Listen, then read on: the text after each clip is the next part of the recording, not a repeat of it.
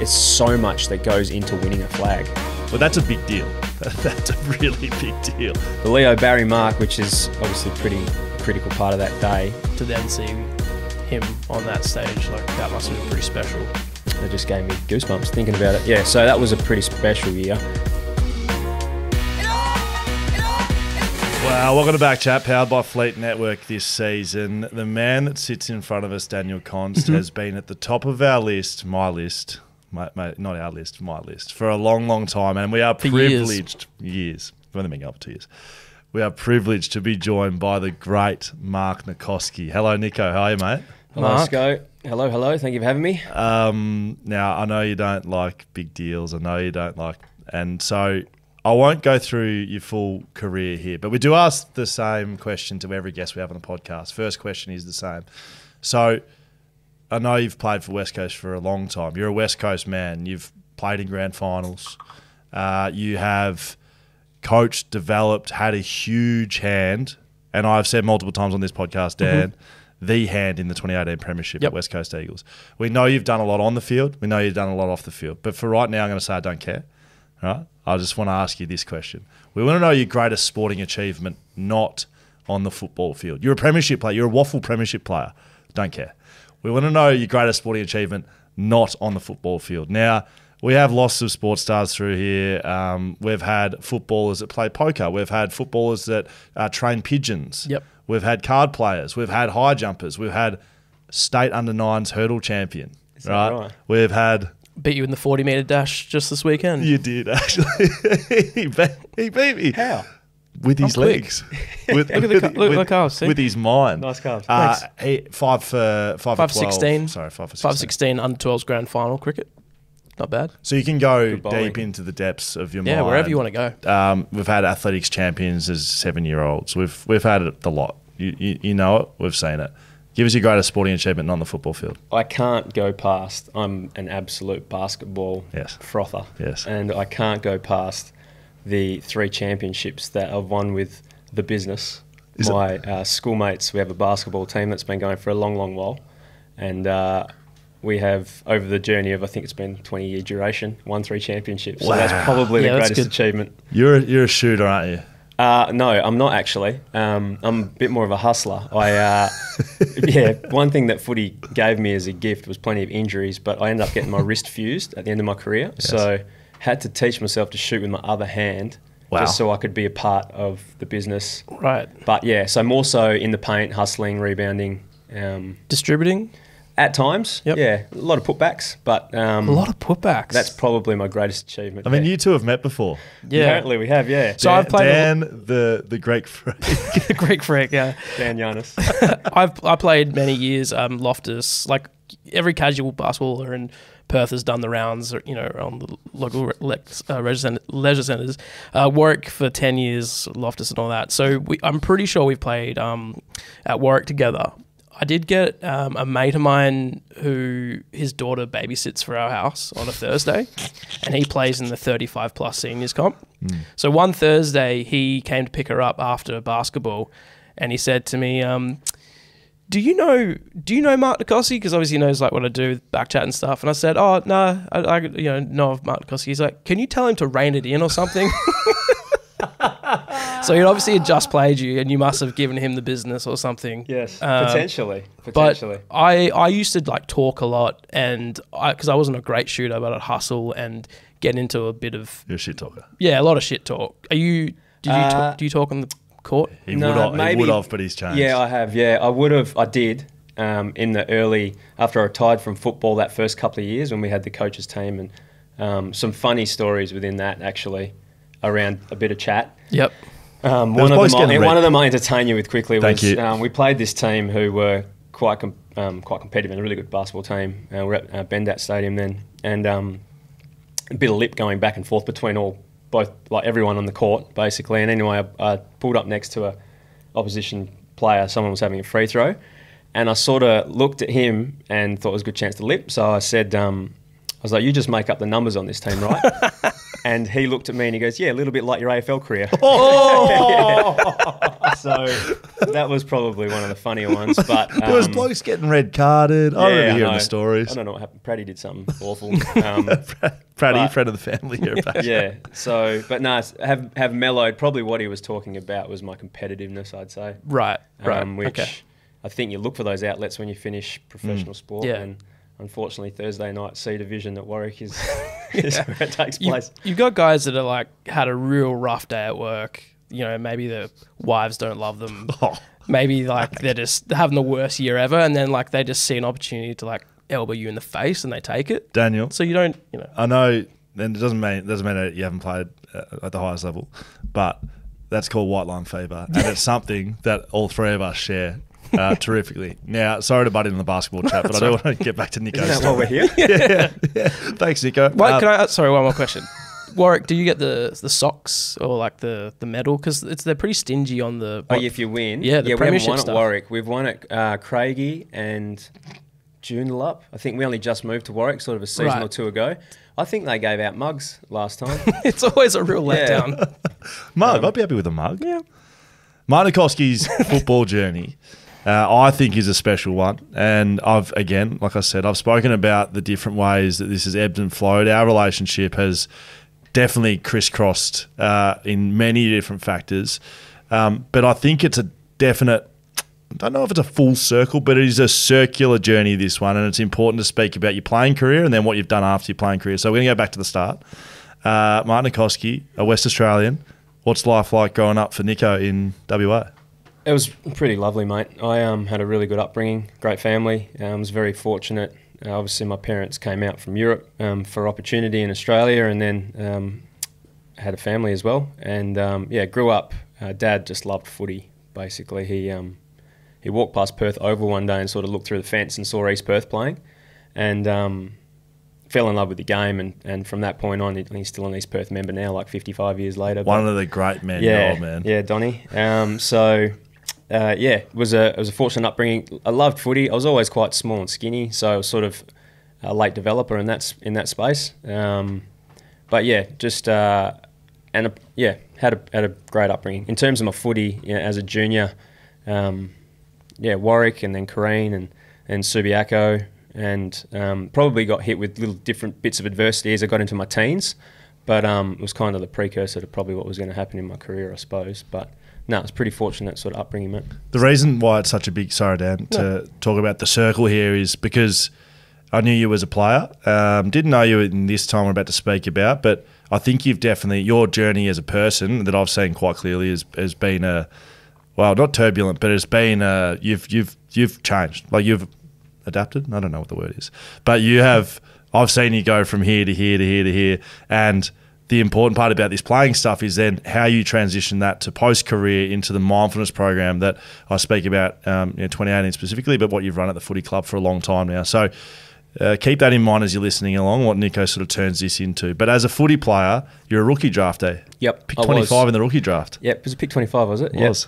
So I was 19 turning 20. I missed out on 2 drafts before that, and I already had shoulder surgery before that as well. It was my first of 4, but I got invited down to train with the group actually after missing the draft for a second time, and that's back when you could train for 4 weeks, I think, before the rookie draft. So did that and then got an opportunity and played a year on the rookie list, and then got elevated in end of 2003, and then sort of the career started from there.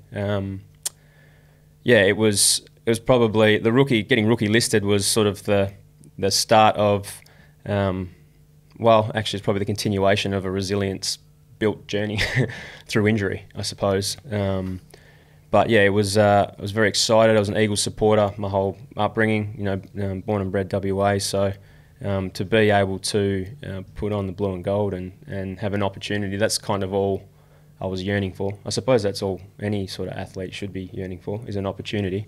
And I got given one. So, went from there, I suppose. You played in Granny in first year in the Waffle, 2003? I did, 2003, yep, that's right. We lost to West Perth, maybe? Yep. That was a good eye-opener. It's Subiaco, West Perth have some epic battles and still do.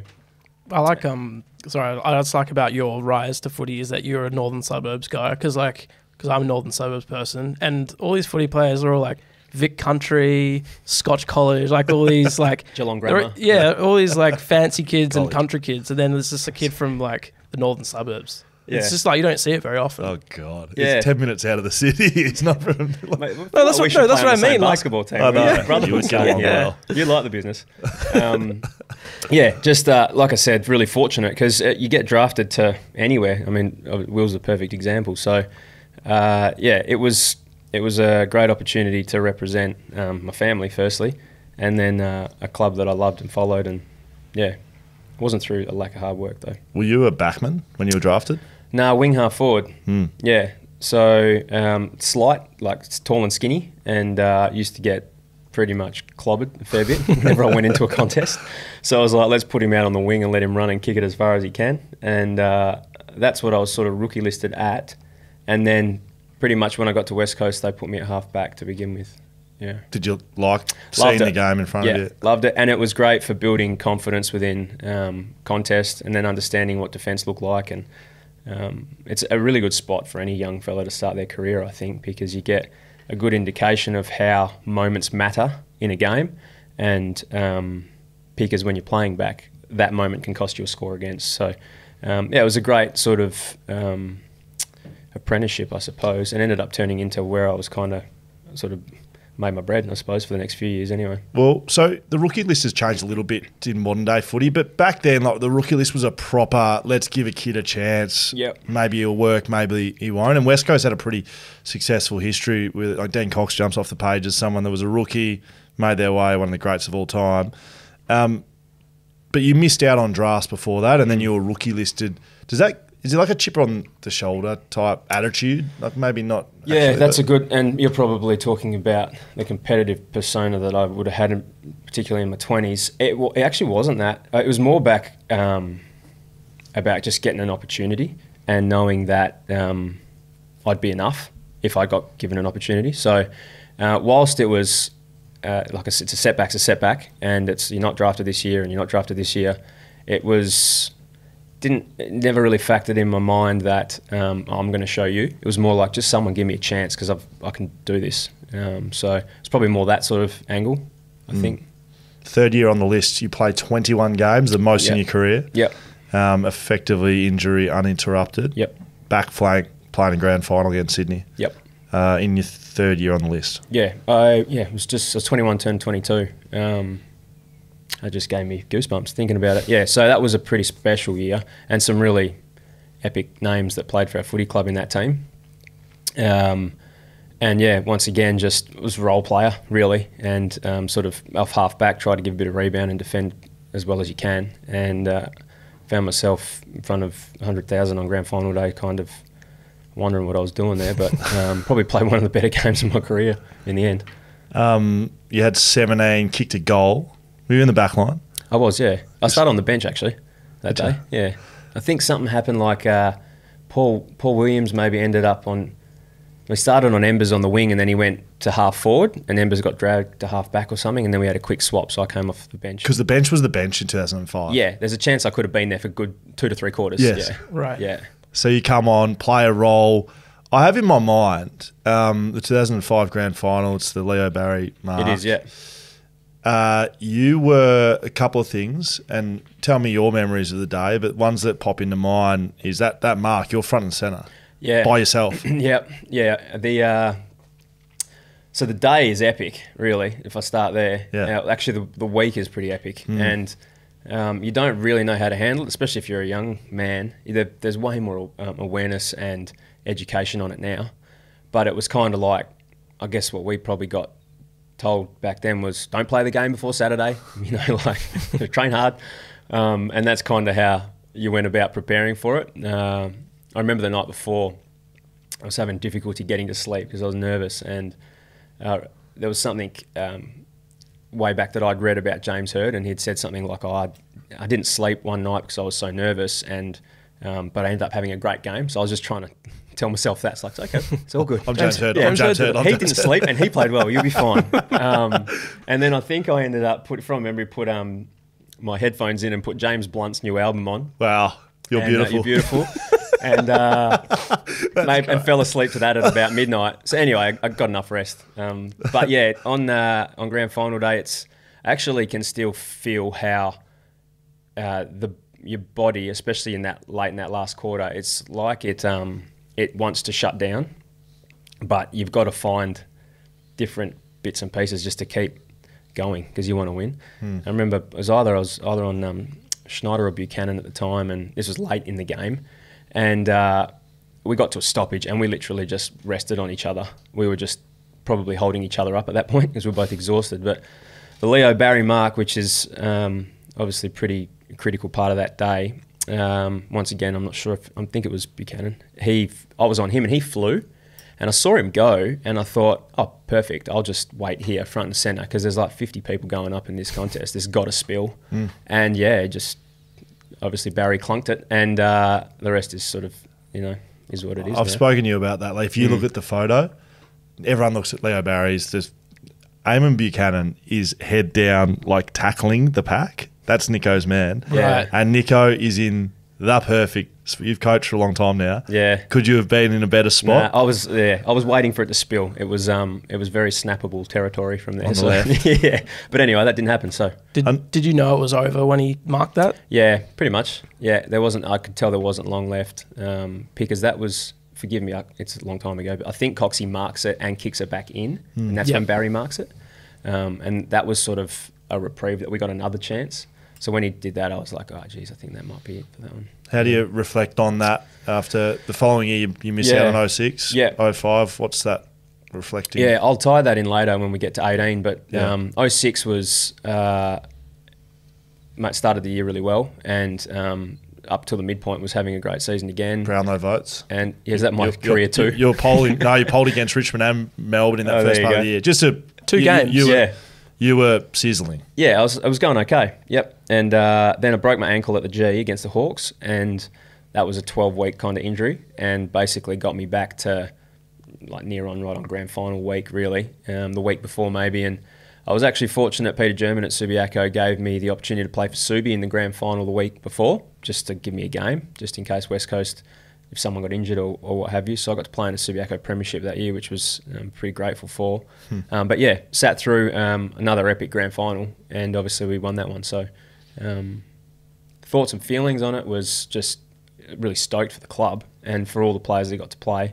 But it did spur me a bit for the next sort of few years in terms of trying to get back there. Yeah, I can imagine. I can imagine but that 2005, 6, and then 7, that period, incredibly successful period for the footy club. They don't walk away with 3 premierships in the end, and you don't get one if being brutal. But 05, 06, 07, like, what's it like being like that? That's success. That's proper success in there. If you're talking about on field. Yeah, it's a great feeling, and you would know it, and you would know it too, Dan, with a particular way that with the basketball team, of course. But it's a good feeling knowing that no matter what position you're in, you can win a game, and that's kind of the feeling that we had through that period. It was when you just know you're good, and you get challenged, and you just are like, okay, cool, they're challenging, but we're going to be good enough to win. So it's kind of the sweet spot of high performance in sport, really, when you've got a team and a culture that's playing really great footy on field. So yeah, it was great to be a part of. Absolutely. I think 07. When did we bow out in the prelim? Or no, it got done in straight sets. We lost qualifying at Port, yeah, and then you lost to Collingwood in extra time. That's right. Yeah. Do you remember we've had other 06 and 05 guys on the pod saying like you'd walk out just like exactly like we said. You just knew that you could come back and win. Do you remember? Do you remember the comeback against Geelong in 06? Bloody oath, I do. You sort of started it. Did I? Thanks. Yeah. With That's what? The goal. Oh, Kicked yeah. a huge goal. Outside 50. Massive. I do remember that one, and I do remember celebrating it too, actually. I think Stakes kicks me the ball, and I remember saying to him, not on that day, but in a lot of games, if we get caught in that position on the ground, like, look inboard, I'm going to be standing there, kick it to me. And so he did on this particular day. And then obviously I slotted it and celebrated, and then proceeded to sort of go say to Stakes, like, this is what I'm talking about. So if this happens again, kick it to me. which we had a bit of a laugh about. Stakes would have forgotten. Yeah, there was actually a Geelong supporter when we walked in at halftime. And you know what skilled is? Oh, it's not skilled. GMHBA. I was probably there, mate. You might have been the one. Potentially you were. But anyway, we were walking in at half time, and I think we were 9 goals down at that stage, and all the Geelong crew were hanging over the race and obviously spraying us and telling us how crap we were and what have you. And I remember locking eyes with one supporter, and he was saying what he was. I couldn't remember what he's saying, but we locked eyes. And obviously we came back out. The game happens. We win. And we were walking back down the race, and to his credit, he was there again.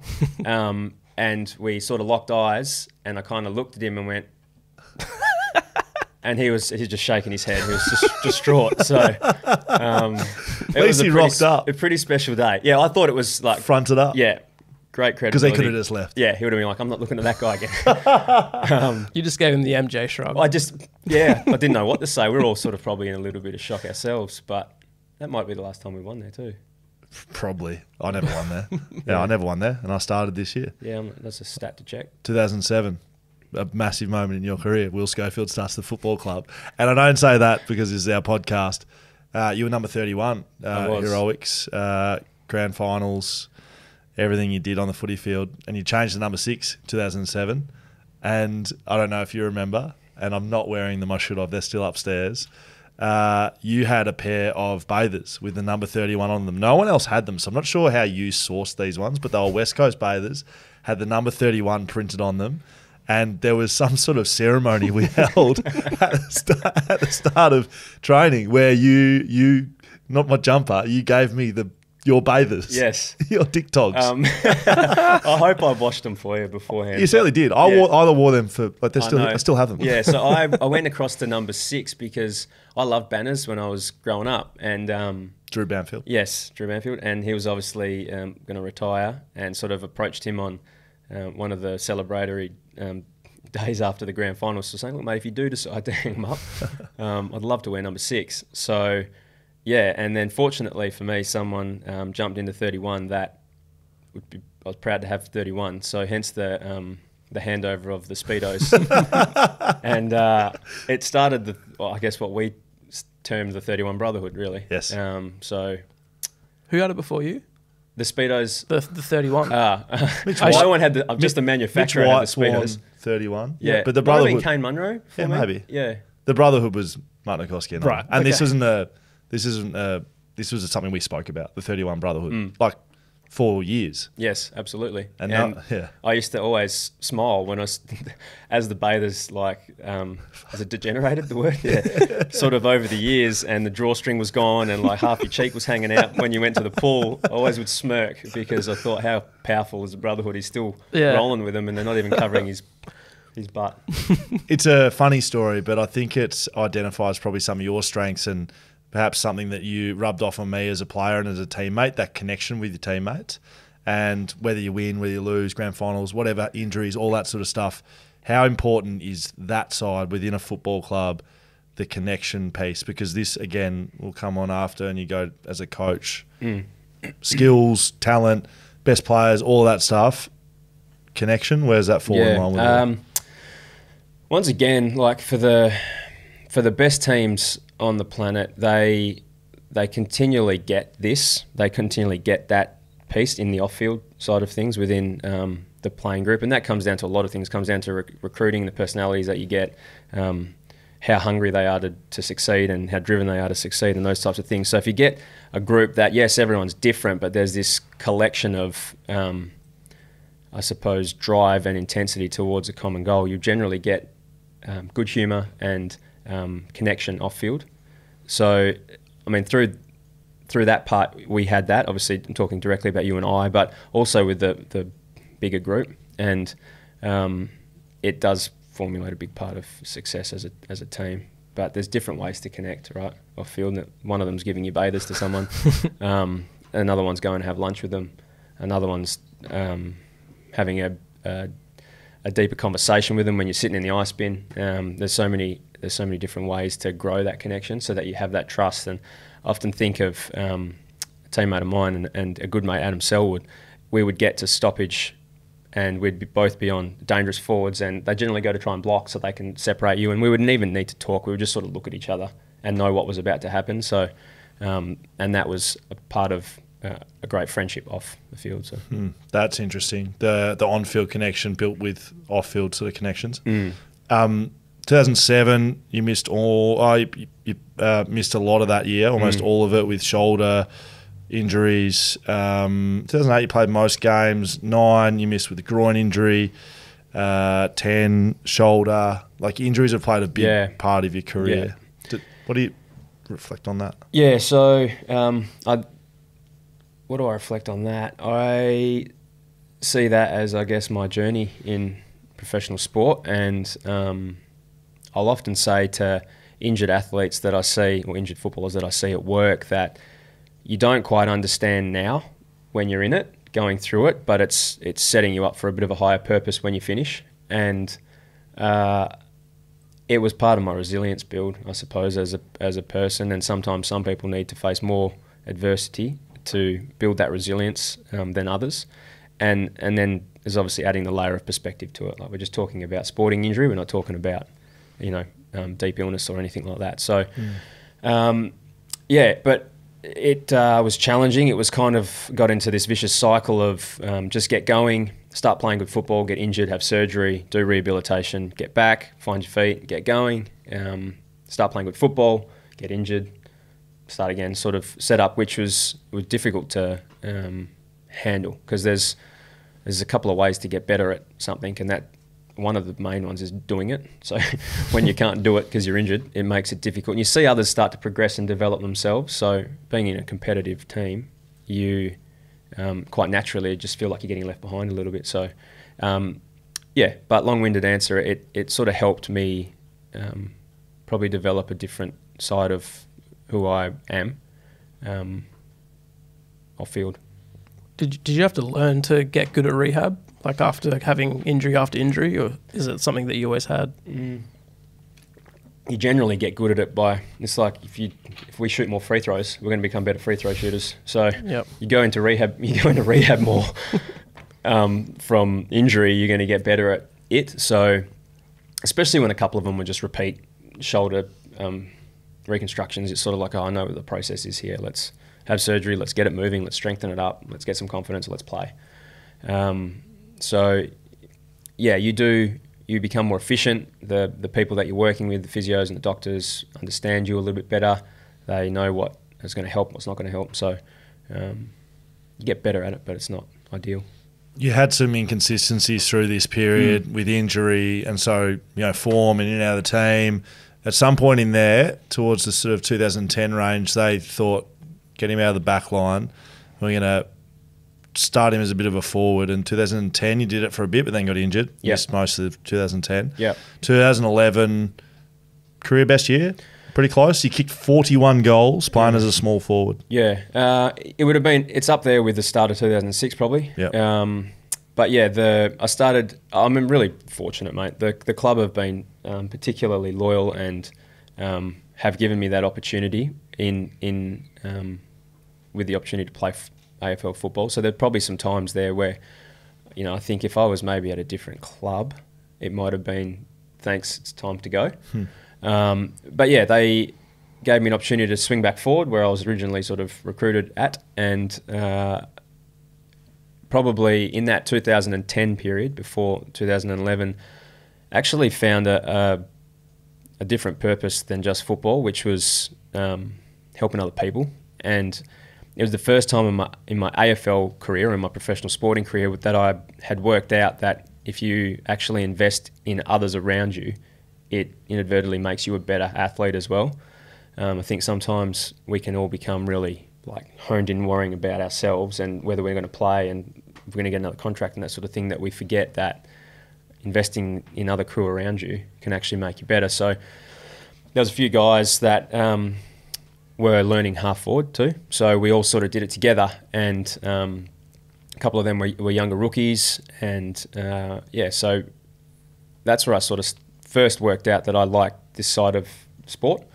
And yeah, had another shoulder operation halfway through 2010 and worked a lot with those guys for the rest of 2010, and then into 2011 just sort of, don't know, I got a clear run at it, I suppose, and had a pretty good year. Yeah. So the reason I built up the being a backman, half-back flanker, gun, kicking goals, but he could lock down. He just had himself, Adam Selwood, Martin NICOSKI, playing on dangerous forwards. He knew what to do. He was a good backman, a great backman. Some point in 2011, I'd made my way into the team pretty regularly and was playing deep back. And Niko was a fully fledged forward. Like I said, 41 goals, kicked 6 against Richmond in round 20 in that year. Got a taste for it. Yeah, well, I can tell you how much he got a taste for it. I know where this is going. There's a defensive stoppage, right? Who knows who it's against? Deep in, it's sort of red time. You can't let him score. Yep. The pressure's on, but like I've just demonstrated, Niko knows what he's doing. He's been there, done that. He would be able to teach me what to do. We're at this defensive stoppage, and I'm on my man, as backman does, and I'm looking around, making sure everyone's set up. And I hear, which only can be described as some sort of squealing, right? So I'm not sure what, but help, help, which. As a backman and as a teammates, you tell people if you don't know what you're doing, just scream out and use your voice. Wow. This player on the field was screaming for help, help, help, and I'm there going, pretty young player, like, hey, settle, settle. Like, what do I do? This player, of course, is Martin NICOSKI, right. And I'm standing there going, Niko, this is in game, middle of game, like very tense situation, clearly. And he goes, what do I do? I don't know what to do. I'm like, Niko, you fucking know what to do, mate. You used to be a backman. And he's like changed completely from help to, oh yeah. And just like hand across, like back. You'd forgotten what to do back then. I had a little bit. The bright lights of playing forward had me completely blinded in a defensive 50 stoppage. And I remember it clear as day too, mate. And you were my calming factor in that moment. It was great. It was like, mate, you've done this millions of times before. Relax. Oh, that's right. Yeah, I have. That was at the G, I think. We were playing at the G. Yeah. Memory, but That's funny. yeah, it's a good memory because I love it. Well, because further down the track, we as we'll speak about pretty shortly, the mindfulness stuff that we really worked on hard. It's about being able to think about what's happening in the moment and really get your mind onto focusing on a point in time, and that might be exactly what you're doing. Just manning up on a matter of not worrying about you should be a forward, you should be up the field, should be kicking goals, worrying about what you look like in the mirror. This is what forwards do, right? Backmen just get the job done. And mindfulness, I didn't know it in 2011, but we were practicing mindfulness at this stoppage. So This is why I've never let you forget this story, because it's a great example of being able to, someone initially not being able to block out anything and just completely panicking and having no mental strategy whatsoever, screaming help. I can't stop laughing. Props to you for asking for help. Yeah. A lot of guys are just swallowed their... their... they say too, like if you don't know what you're doing, ask your teammate. Yes. So that's what I was doing. Yes. You could have just gone, do whatever and then get butchered. There's so many parts of this story, and it's a funny story, but like communicating, talking to each other, understanding your role, all these things that we would teach down the track. Correct. Trust. Yeah. And so like it's a classic story because it's funny, but it's real, right? That year you kick 41, you play great footy, we play in a prelim together, and that's your last game for West Coast. Is that right? It is, yeah. A couple of pre-season games, and that's when I did my hammy. Yeah. Yeah, you're right. Hammy tendon. Yeah, hammy tendon against wrist. Adelaide in the... NAB grand cup, final or whatever. Actually, you connected with me. Yes, I did. You kicked the ball to me, and then I kicked a 9-pointer and earned $300 for Korean Junior Footy Club or whatever they used to give him. And then I did my hammy. Sorry. That's right. Thanks for lowering your eyes, though, and honouring the lead up. I hit you. Yeah, you did too. That's amazing. We both I think I potentially would have gone to you afterwards again and gone, mate, that's always on. Keep looking for it. The Brent Staker one, probably. But so that's it. Yeah, it was. That's it. The hammy was a solid one. Obviously, tearing it off the bone, and then there was a few complications with the repair, and it kind of set me back 12 months. It was about 15 months before I played again, but and then played a couple of games at Subiaco, did my wrist, and then that was a fusing. Yeah, I had to get it fused. If you didn't fuse it, you're going to lose. So you can't bend it any more than that? No, that's it. Wow. Yeah. That's why you jump. You can't. That's why I had to follow through. No, that's why I had to teach myself with the other hand. That's pretty incredible. You taught yourself to shoot with the other hand. I love basketball. You got to play in Ireland as well. Yeah, we played in the international rules. Yep, at the end of that season in 2011. Yeah, we got smoked by Ireland. They played for Australia. I know. It's pretty special. Very fortunate. And I'm not super familiar with the rules of the game, and but I didn't know that they handed out yellow cards in that game. And you got one. I got one. Yeah, Did you do? Ray Chamberlain. I think it was. Yeah, he was there. Razor that he should have. No, one guy was doing up his shoelaces, and I walked past and just gave him a little nudge, and that got you a yellow. Yeah, that got me sent off. Yeah. So I've done it previously before to Stephen Milne, and he had a different reaction. His was quite a funny reaction, actually. It was a centre bounce, and you know when you could line up on the square. Yes. And we're lined up on the square, and he was on his. Playing on him, he was one of the best small forwards you'd ever have to play on. He was a jet. Gun. Yeah, along with Cyril and Aaron Davey and those guys. Which you played on all of them, yet. Yeah, defensive stoppage, Niko. And anyway, he was doing up his shoelace, and I was sort of giving him like a little nudge with my knee, just trying to annoy him.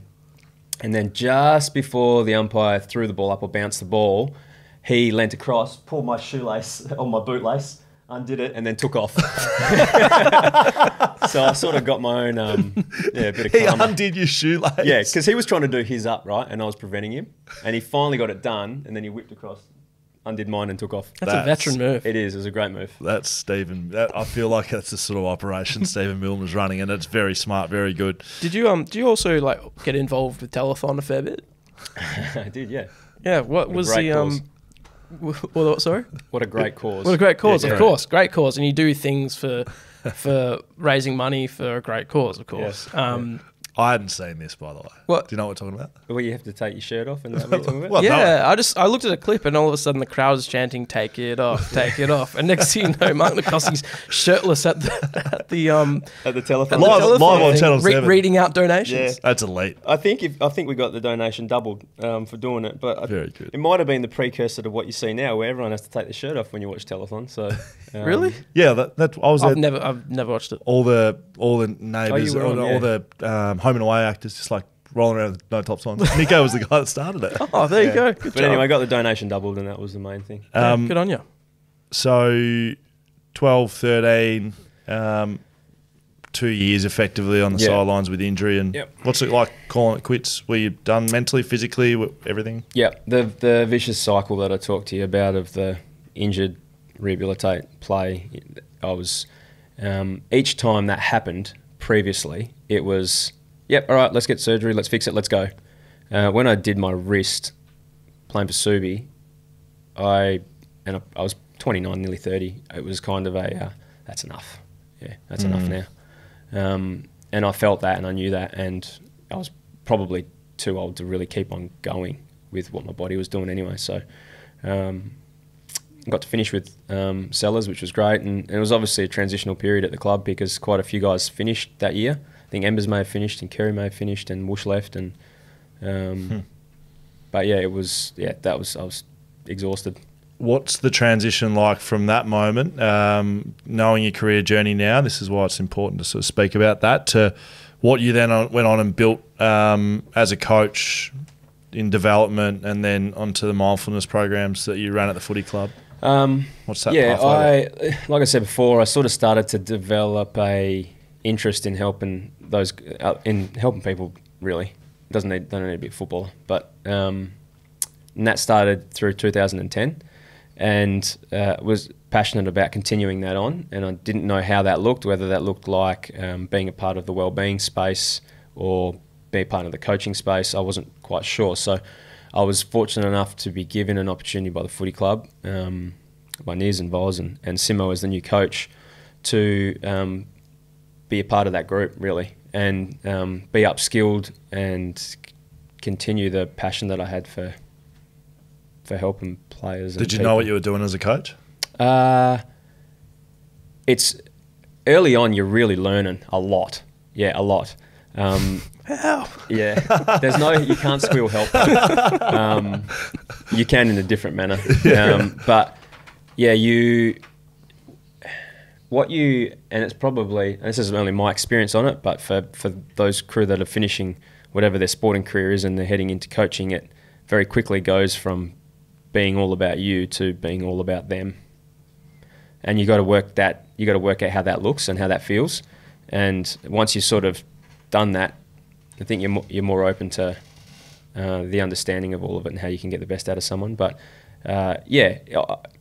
in the early years, I lent on friends and senior players to assist me with teaching our younger blokes. Tommy Barras being the first fella that came through the doors, you're just learning. Which is fresh and exciting because you're new to a career, really. Is it at a point when you're coaching early that you think like you wish you back playing, or because you're around the club all the time? And that's probably part of that process where you're going. I was talking about this before. You've got to differentiate between what used to be and what is now, and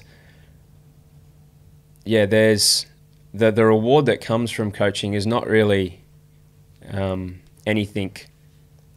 Probably unless you're the top person, it's not really anything superficial. It's kind of like you're sort of working hard behind the scenes, and then your success is just their journey and their success.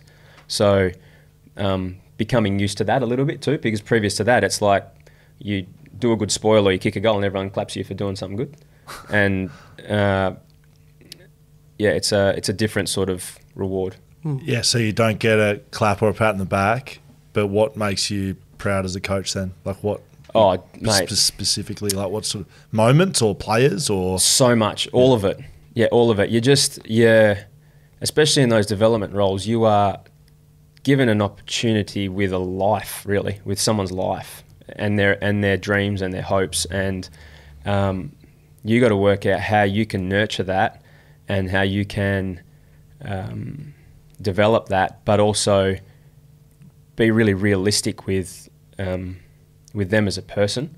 And I mean, a lot of the stuff you would know, Will, but it stems from developing a really, really strong relationship with them to begin with, and then it all sort of takes off from there. But yeah, that was probably the best way I can describe you have a huge responsibility because you've got however many players you're coaching, you've got their dreams and aspirations in your hands. So it's a lot of pressure. Well, it is. Yeah, it is and it isn't. It is because of the nature of elite sport, but it also isn't because you can just do your best really as the coach and as the teacher and as the student or the player. So, and I guess if the platform and process that you implement with them is correct and there's some talent there, you can expose it and they can have a good career. How much do you lean on your time as a player and everything we just spoke about as a coach, or do you try not to do that, or do you? No, a lot. In the early stages, a lot. Our coaching was different. Yeah, it was different. It was not how we were coached. Yeah, yeah. You might have definitely got the back end of the transition of coaching method, and it was probably a little bit more fear driven back when we were playing. Versus being a bit more understanding and trying to create a sense of belonging for the person and giving them an environment that's going to make them successful, which is funny because it'll depend who you ask. Like if you ask some old timers, they'll probably say we're not hard enough today, and then if you ask sort of the new age crew, they'll sort of say, well, don't go hard on me. So it's finding the balance, and there's still personalities. Like every personality requires something different. Some require a bit of tough love, some require a whole heap of nurturing. But I do reflect on that a lot, on the way that I was coached, or the things that I picked up from different coaches and mentors along the way, and how I can implement it, or how I could implement it as a coach. What about the mental side and specifically mindfulness? When does that start coming in to your thinking, the way that you do things? Was that as a player, or was that something you found as a coach? Yeah, no, I towards the back end of my career, I used to speak with Dr. Julia Butt, who was the AFLPA assigned psychologist at the time, just around like performance anxieties and how you can get the best out of yourself. And I was always trying to find a bit of an edge with different pieces of the program. And she introduced me to the concept of it, and sort of went from there, I suppose. My recollection as a player, which I was through this entire period, where you had the switchover, was for probably maybe the back end of Woosha, and then certainly as Simo started, we tried a lot of ways to work on the mind. And it's probably become a bit more popular and spoken about now in 2023, end of 2023 now, but this is sort of 2014, so 10 years ago almost. There was a lot of different things we did. We had psychologists come in, we had, and like clinical psychologists, we had behavior scientists, we had, business people, we had people from other sports come in, we had coaches, we were trying everything to get better, like you said, find an edge. But specifically when you took over and started running a mindfulness program, was that after 2015? It was. Yeah, we introduced it, mate, as a coaching group and a department in 2018. Yeah. At the start of it. I think Richmond had some great results the year before, from what I remember, and sort of looking at finding that edge. And so it was and I know you speak really fondly of it, and it impacted your year for sure. And everyone would have a different experience with how it looked and how it felt. And it was basically about educating it and then providing a platform that, once again, was safe, and there was opportunity for people to explore, a different part of I suppose, their program, in an edge that may or may not help. It's a tough one to measure. Am I getting better at it? Am I not? Am I? Yeah. Can you explain what it is without? I know you'll have IP to kind of protect from West Coast point of view, and definitely we're mindful of that as well. But like basically, like what was it trying to do, and like what was it? What was the mindfulness program? So many definitions of it. I guess the way I had it explained to me, it was your ability to be completely present in a moment through, I suppose, your sensory connection with what's happening in this space, and giving you an understanding and awareness of sort of what's happening, yes, around you externally, but also what's happening internally, whether it's within your thoughts or within your body. And the way you go about, I suppose, becoming more mindful is through a meditation practice. It gives you more opportunity to develop moments of awareness so that you can have more moments of presence. And was that on or off the field, or both? What do you mean? Was the mindfulness program in place just for performance on the field, or was it? Oh, it depends who you ask, probably. I'm asking you. Okay. I think it's probably, well, not from my point of view, it's for both. Yeah, absolutely. It, what a wonderful skill to be able to develop and harness, whether it be emotional regulation or understanding more about yourself, or recognizing that, on field you're not perfect and mistakes going to happen. How long do you hang on to them before you let them go and allow yourself to be free again? All those sorts of. The reason I ask is people listening, some people won't have ever heard of mindfulness ever. And when you basically mapped it out to the group in 2018, I hadn't really either. We tried a lot of different things, and they were trying to make the mind better and trying to make us mentally stronger. 2015, we played in a grand final, started poorly, crowd, the moment, the scoreboard, the heat, every external factor got a hold of us, and we played like absolute dust. And it wasn't a physical thing, because we were a good side that year, and we were a good, talented, physically strong, fit side that just went to absolute water on the biggest stage. So for me as a player, when you start, exactly what you just said, just imagine like walking into a group, 40 players, tried all these different things. Nothing's really working, because 2015, we were doing something then that didn't work.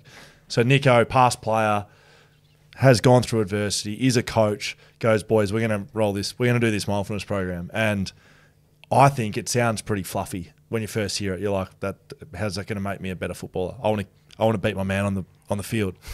Being present, staying in the moment, a way of censoring your mind. Like, shut the fuck up, please. Like, I don't want to listen to it. And that, you see what I had to deal with? Yeah, exactly. And that, exactly right. That's the challenges to it, right? Getting buy-in from the group. Absolutely. And so and then it goes back to your program and the way that you deliver it and make it authentic and help the people that you are explaining it to understand that this can benefit them. And it was a whole team effort within that footy department in explaining what it looked like, what's the science behind it, how's this going to help. But yeah, I guess it's probably a good lesson in, which is probably one of the little offshoots of mindfulness, but having a bit of a beginner's mind with all of the things that you entail in your life, right? If you, I suppose, pretend like you're seeing them for the first time, you might see something in there that could benefit you versus just sort of looking at it probably a little bit superficially. But it was a challenge, and we had a lady come in and she gave a really good explanation, ran a few great sessions, and we just sort of went from there with it. Was there a point in the season where you could start to see like, oh, this is like actually starting to click for people?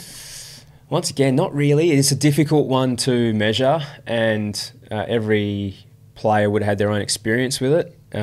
There's one funny story from Mark Lacroix, who had a similar attitude or belief that Will had with what you just heard, and was kind of like, how's this going to help? Come on, mate, sort of thing. And it was that.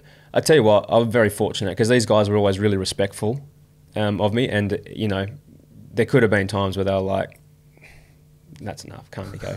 Yeah. But through the whole journey that I had, either coaching with Will specifically, but coaching the rest of the group, they've always been really respectful, and I've been very grateful for that. But anyway, it was sort of mid-season, and I was at Nippon Fair having some sushi or something. Yeah, do you remember Nippon Fair? Absolutely. In Subiaco? And teriyaki, no skin. Yeah, that's it. And anyway, I was sitting on one of the high stools there, and it's beautiful. Leka popped up getting some sushi as well and sat next to me, and we're sort of talking about fishing and something. He was buying a new boat maybe, and it's sort of the conversation paused, and he looked at me and he's like, this mindfulness stuff? And I was like, yeah. He goes, I think I'm actually getting it. And I was like, what do you mean, mate? I nearly fell off the stool. And he goes, well, I'm just finding, within games, I'm having moments where I'd normally be really lost and I'd be scrunching my brow up, and I'm actually becoming aware that I'm in that space, in that moment, and sort of finding a way to sort of help myself get back into the game and, what I can actually sort of be a part of or control in the next moment. And I was like, oh, there you go. It's great. And once again, back to probably what I said originally, part of your role as a coach is whilst that was nice to hear, it was not, I didn't need the pat on the back. It was more like as a footy department coaching group, we've provided an opportunity for our players to get better, and they've been open enough to have a go, and then they've found some results within that. So would it be fair to say that mindfulness on the football field is giving you tools to stay focused and in the moment, that perhaps without mindfulness techniques, and whether that be, and we can speak about some of them, but it's giving you the tools to be able to handle situations better and be clearer and be in the moment? Like how does it make you better on the football field? I think, well, it allows you to, I'm talking probably from my own experiences and then with the guys that I coach, but it allows you to become a little more okay with the fact that not everything will be perfect on a football field or a basketball court or a tennis court or whatever your sport is or whatever your business is really, but acknowledging that it's okay and that moment's past. It's an awareness of, okay, what can I do right now to help the team or help myself in this situation? And it'll be, like I've said before, it's different for every person. It's a different experience for every person and how they go about acknowledging those particular types of moments. But there are many tools and techniques that athletes can use in this space to keep themselves centred, I suppose. What sort of things were we doing in 2018? We were doing breathing techniques? We were doing a lot of breath. We were doing a lot of body scans. A lot of open awareness practices, you'd be surprised, right? And how good are kids at being present, like young kids. They're just so completely present. They hear a plane coming. You wouldn't even hear it. Like, there's a plane. Like, what? Like, how mindful are they, But the open awareness practices are great because you can just go and sit outdoors and there's birds chirping, there's cars driving, there's waves crashing. If you just take a moment to hear what's happening in that moment. But we did a lot of those sorts of things, I suppose, mate. They're all baseline foundational sort of exercises that you would find in any mindfulness app or mindfulness program. I've spoken about it before, you may not want to, but we were doing pre-game mindfulness, which was something hugely different to our routine. We would hear Simo's address, my whole footy career, right, Dan? We would warm up, we'd be sprinting around, we'd be tackling, bumping, Simo would chat to us, Woosha would chat to us, you'd have senior players in your ear, and then you go out and you get yourself fired up and you go and play, right? Get the music pumping. Yeah. All of that, none of that changed. It was always the same, but we at one stage in 2018, I think every game we would have a mindfulness session, and it was optional, I reckon, in 2018. You could opt in or out, but pretty much everyone was in there. We would be in a room, lights off, doing a mindfulness session before games, including the grand final. I think people who are listening along would find that wild because I think, I don't know, you're looking into a football club, you imagine everyone down there rough and tumble, hyped up. Yeah, grabbing each other by the jumper and smashing each other. We would sit in a room in silence with the lights off, and Niko would speak to us.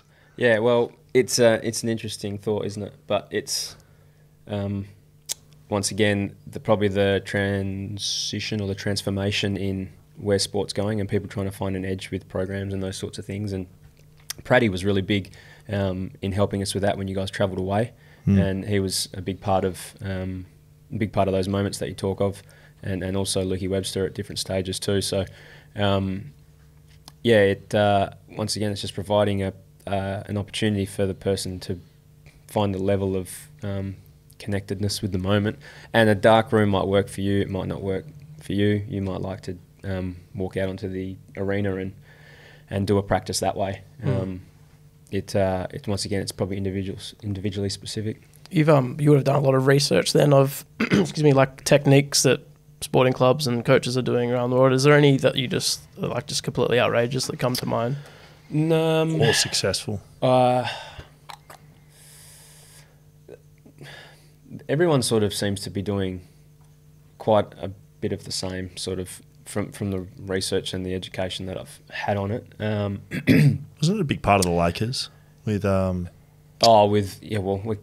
We're talking back in the Bulls days. Phil Jackson. Yeah, and he's probably a bit of a pioneer. And we're talking about a practice that's been around for thousands of years, right? Like Phil Jackson used to go like full native Indian, he was like a Zen master, really. Yeah. He would go he sort of had that. He would get the Bulls. I mean, his books are great to read if that's your flavour too. But he'd get the Bulls to lie down and do meditations. That's like mid-90s. I remember doing that. But yeah. Do we not do that? Where I remember lying down and you speaking. But I'm saying, like, in terms of anything that's maybe that's current now, that's different. Is the only one that I remember coming across, which was speaking to a guy in the States, was he was talking about he wasn't fond of it, but they're talking about sort of the hypnotic way of enhancing performance. But that's kind of hypnosis. As far as that conversation got. This mindfulness whole thing took me 6 months to get my mind around. So if you're listening along and you're still thinking, don't know how that practically looks, well, the best example I can think of is the 2018 grand final. 2015, start poorly, as I spoke about, have no mental tools to be able to deal with the external pressure, and mindfulness and the techniques involved allow you to, they attempt to allow you to, yes, accept that everything's not going to be perfect, but also get yourself in the moment and ignore external vibes like the scoreboard, like the crowd, or even just acknowledge that they're going on and still be able to focus on what you're doing. So 2018, 5 goals down in a grand final, it's happening again. That is something that I've spoken about since that day. And it's the reason why I speak about you and your program, Niko, and why I think that you have the biggest hand in us winning that. And I understand that you'll be sitting there going, well, there's lots of other reasons. And yes, there is lots of other reasons. Lots of other reasons that teams win. But the ability for the collective group to ignore a 5-0 grand final. You don't come back and win those in regular season. You don't do that in pre-season. You don't do it in scratch matches you don't come back from 5-0 and win. To do it in a grand final, there need to be, that's not just luck or skill even. We had mental strategies to deal with that. And I remember feeling on the field that it wasn't really a big deal. Well, that's a big deal. That's a really big deal. The fact that you were 5 down. 5 down. Yep. So in terms of practical examples of mindfulness, would that be a good one in terms of dealing with externalities? Well, yeah. I mean, that's your experience. It's a good call. Yeah, that's your experience in it. And I don't know what it was. I mean, it was probably a shared experience for a couple of guys, definitely. I don't know what the collective's experience was with it.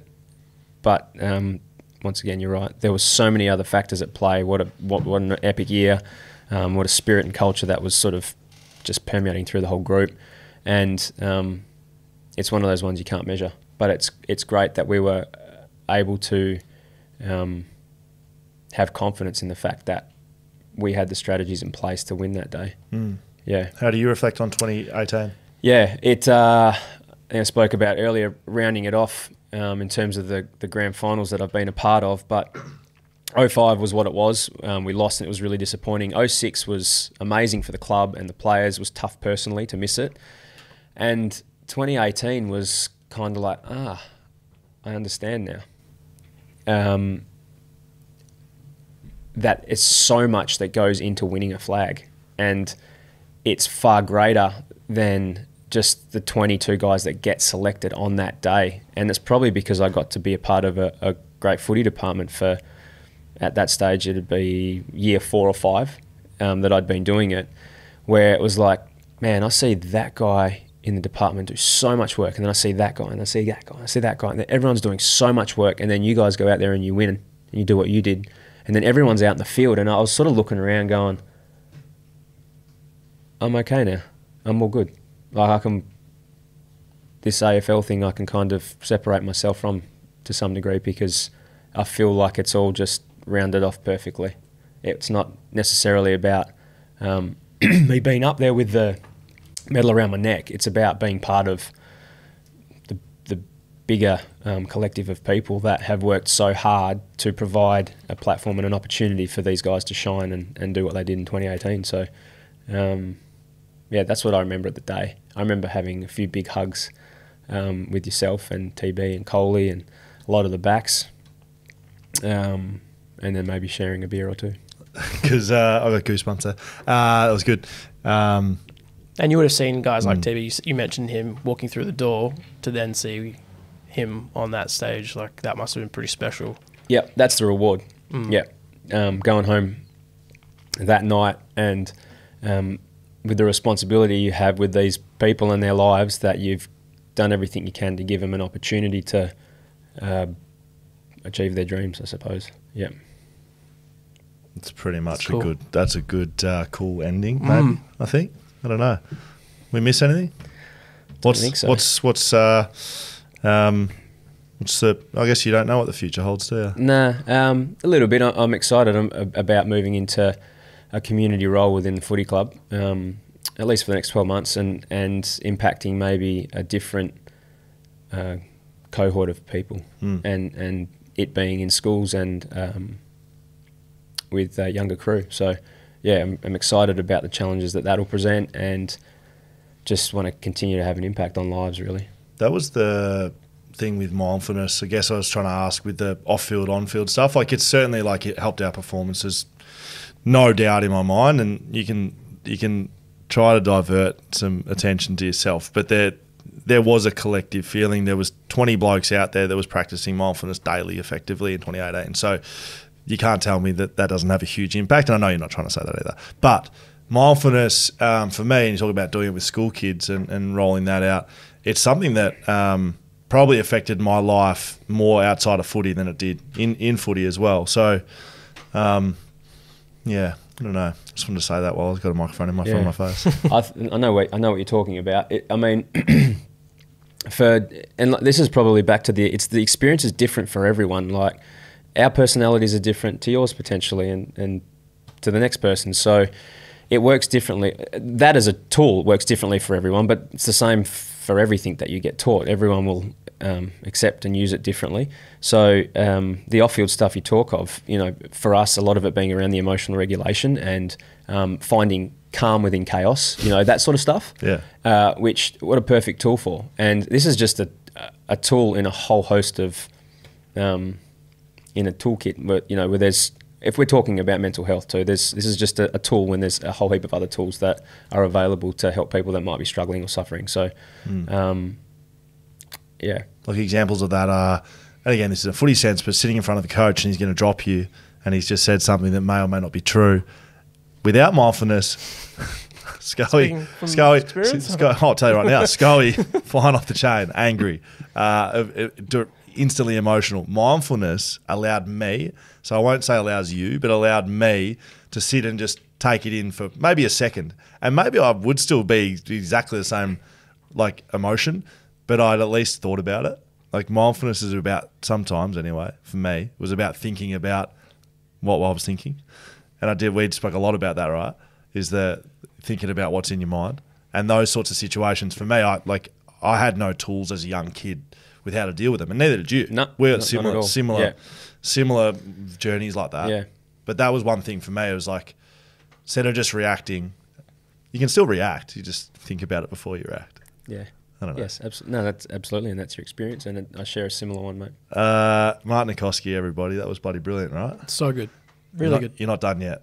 Social media. Part one. Social media. I know you're not a massive man on social media. Well, lucky. We're not going to talk about social media. We're talking about social media. That's right, Niko. I can see you're excited, mate. Social media. Quite a big smile there. I'm shit scared. This is from the people. Righto. You've heard from Dan and I. Yeah. This is from the people. And I've got to say, and Nick's over there listening along, this is some of the great. Went huge. I would say maybe the most well-received social media I've seen.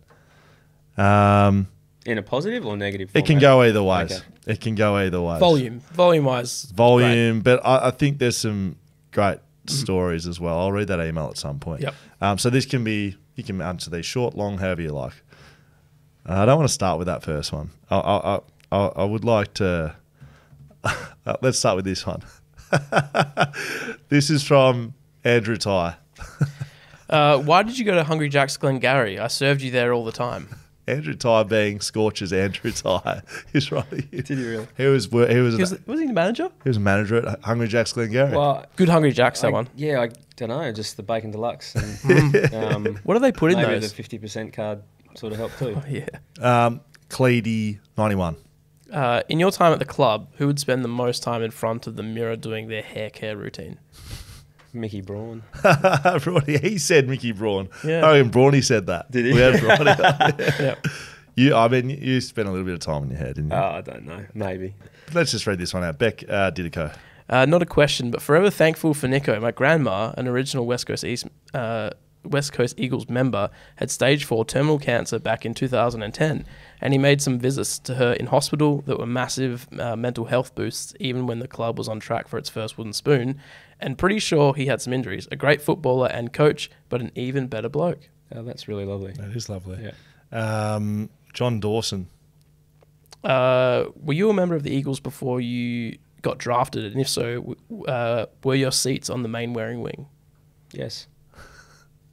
Great. Yeah. Well, my dad's seat was. Yeah. I'd just go along and he'd somehow get me in and sit next to him and watch. But yeah, there you go. Stephen Carney. My father-in-law's always said you are his wife's favourite player. Any chance you could say hi, Leanne, so I could send it to her? Hi, Leanne. There you go, Leanne. I don't know why I found that so funny. This is not a bad one. Ray's 897. Did you do anything different leading into the 2011 season that led to your amazing year? No, not really. Trained my guts out like I normally would have, and it was probably around about that time, which we've already touched on, was the switch over from investing in others, which I think really helped my football. Jaiman's images. What's it like being good at footy and good looking? You don't have to. What's it like? Well, in the same, I would like you to answer this one, because we've had the great man who was alongside you on the podcast as well, Data Ham. What was life like as the form model for live clothing back in the mid-2000s? Now, we've had Chad Fletcher on, and we spoke to Chad Fletcher about this. You were the pin-up boy of live clothing back in the day. No, Fletch was the inaugural. He handed the baton to you. Yeah, a bit like the Speedos. We're talking ripped jeans. We're talking V-necks. Funny sunglasses. We're talking deep sunnies. Yeah, I think I'd still have the book somewhere at home. Well, I've always had those weird mannequins with the giant heads. Do they? Yeah. Yes. The J. Jaden. How often do you whip out the guitar, and what do you like to play? Not as much as I'd like over the last little period of time, but a lot of Pete Murray, Paul Dempsey. Do you still know James Bay? Ignition Remix by R. Kelly? No, but I did used to know it. I think I'm just going to read this email. Hi guys, just seeing the post about Mark NICOSKI. Just want to pass on a huge thank you from me. This is a bit rogue, but we like it. As a 10 and 11-year-old, I was a huge Eagles fan and was going through some health issues around 2007. I was going into have a defibrillator / pacemaker put in because of my heart condition, and was recently coming to terms with being forced to stop playing footy for good, and scared about what's going to happen in the future. My teacher at the time was a huge Eagles fan. I don't know how, still to this day, but it was organised. I was given by my class an Eagles jersey signed by every player, and for some reason Chris Judd twice. This is from Aidan Glover, by the way. This jumper that was signed was an AFL Players Edition proper long sleeve Eagles jumper. I don't know if it was played in, but it was Mark NICOSKI's number 6 on the back. I still don't know if this was actually a jumper of Mark's. He gave up to be signed for me, but it holds a very special place in my heart. Sits on my cupboard at mum and dad's house some 21 years later. I've actually seen Mark out surfing at Smith's a number of times over the years and have never said anything but always wanted to. If you could, please pass on the thanks. I'd be grateful. Hope he gets a kick out of making an 11-year-old's day all those years ago. Much love, Aidan Glover. I thought that was a good way to Yeah, that's great. Make sure you say good day next time, Aidan. Yeah, correct. You don't bite much. No. You're not dropping in people out. No. We always finish from the Eggman. Yeah. How do you like your eggs? Poached. Mark NICOSKI, everybody. Fleet Network proudly bringing you BackChat this year. A big thank you to Swimply, Whippersnapper Whisky, Mugger River Roasting Co, BlueBet, Shelter Brewing Co, Little Cameras, Digital, Mumba Digital, ID Athletic bringing you the Western Fisters this year. You can find all of it at backchatstudios.com.au. Did you have fun, Nico? Thanks for coming.